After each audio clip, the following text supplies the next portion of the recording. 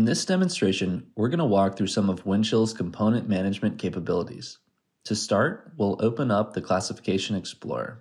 Windchill Parts Classification allows you to classify your parts based on attributes to promote reuse and reduce inventory in your system. On the left, we have the top-level classification categories. To use the Explorer, if we want to find a mechanical component, we can open up that category and can see all the different types of components that are classified in that mechanical class. In this case, I might be coming in as someone who's not even sure if a part exists.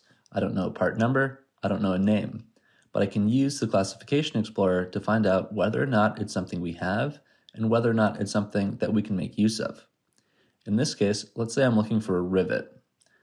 I open up Mechanical Components, I go into the Rivets class, and then in here are all of the different rivets that I currently have in my Windchill system. These are going to each have unique attributes, different values you can see on the left for material, for head type, and so on, as well as sourcing and purchasing information.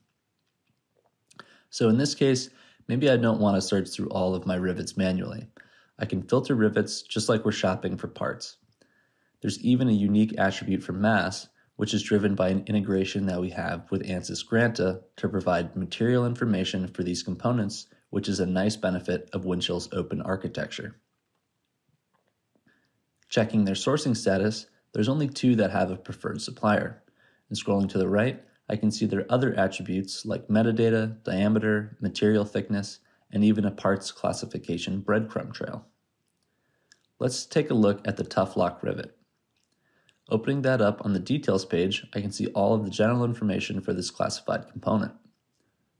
Starting with the Granta information, that open architecture lets us plug rich sources of data like ANSYS Granta into Windchill and puts it into the hands of designers and engineers so they can make more informed decisions every day through Windchill. That information includes raw performance data for materials, but also extends into sustainability and recyclability. 80% of a product's environmental impact is determined during the design phase, so we need the information here and now to make the best decisions. Below the Granta information is the part classification attributes and values, individual values for diameter, material thickness, length, and so on. This rivet, along with a lot of the components that we've classified, are parts that we're going to be buying from suppliers rather than making ourselves. In order to see that information, we go to our AML AVL tab, and this is where we can find the suppliers for this component. So in Americas, I'm going to buy these parts from Acme Fasteners, and the vendor is McMaster Carr. However, if I look at a different region, if I'm someone from Asia Pacific, well, I can only get it from Acme. If I'm someone from Europe, who do I get it from? Fastenal.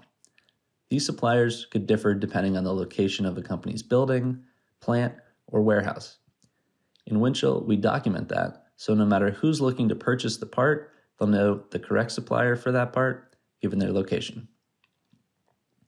Once we understand where the part would be coming from, where in Windchill is it now being used?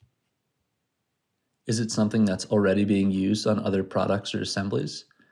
We can take a look and see that this rivet is used on a snowmobile product in different variations of the hood. Let's go ahead and open up the hood and see what that entails. The hood is an assembly that has a combination of mechanical and electrical components, primarily around the infotainment system for the snowmobile.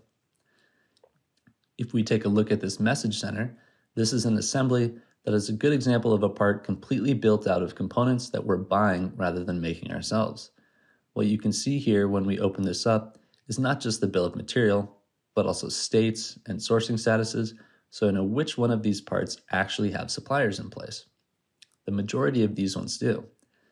And then if we show the manufacturer vendor information, not just can we see do we have a supplier, but who the suppliers are, all included in this bill of information.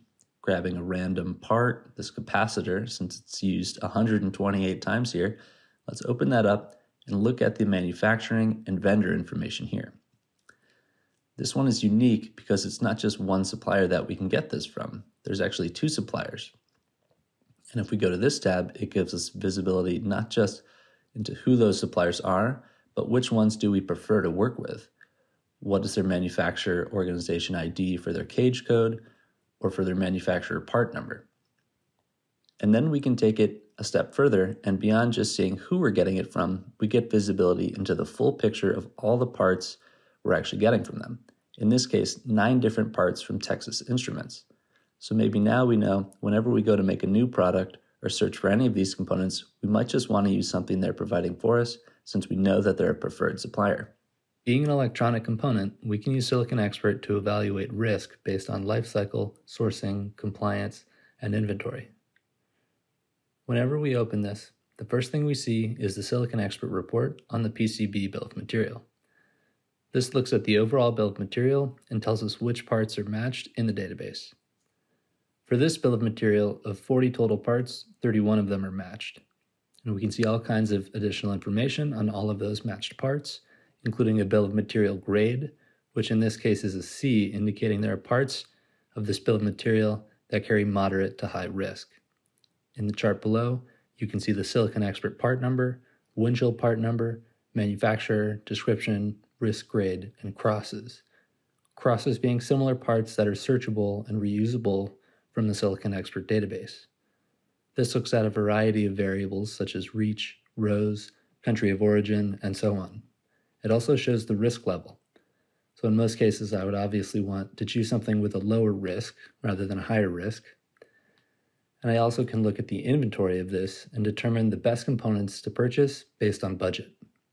They have an average price, there's a minimum price. This will vary over time depending on availability.